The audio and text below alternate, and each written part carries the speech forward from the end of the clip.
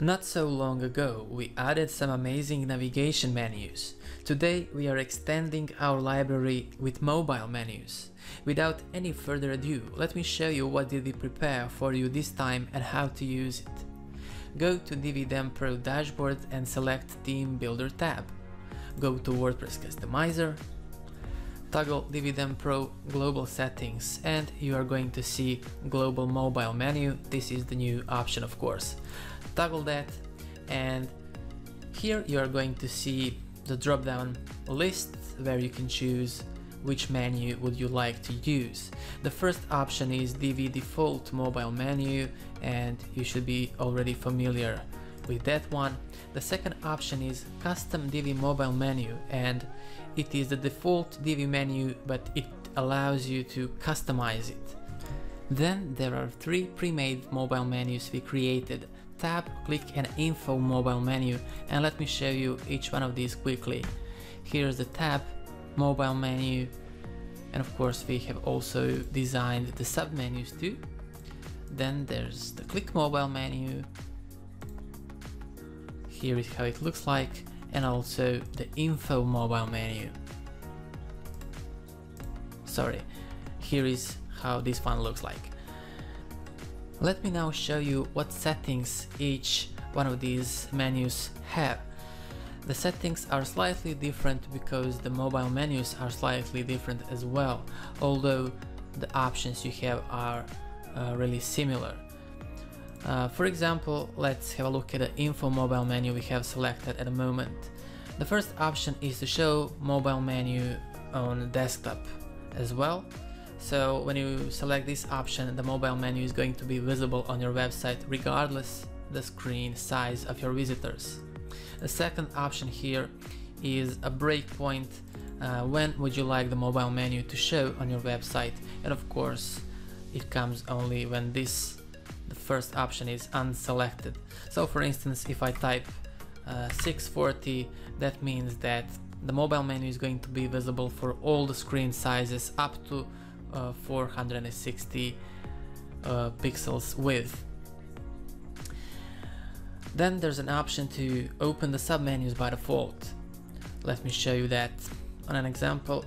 Okay, let me put this back. So when you have submenus open by default, here's what happens. This is not great if you have a lot of menu items and submenu items. In that case, just leave this unchecked so that the visitor doesn't have to scroll down too much. Then of course there's the menu background color option. This is something that all the menus have. This menu has these social media icons, and here's the box where you can change what icons would you like to show and change the URLs. Also you can change the social media icons font size and color. Let's change that quickly, just so you can see that it works well. There we go. Of course there's social media icons hover color. Once again, this is only for this menu. Other two menus do not have the social media icons. Then of course you can change the font for the main menu items. You can change the font family, you can change the font style, for example make it bold. You can change the font size for these menu items, change the color. Let me quickly change some of these settings. Doesn't look pretty, but just demonstrating these options for you. You can add a border color, you can change the sub items font, the same options as for the main menu items.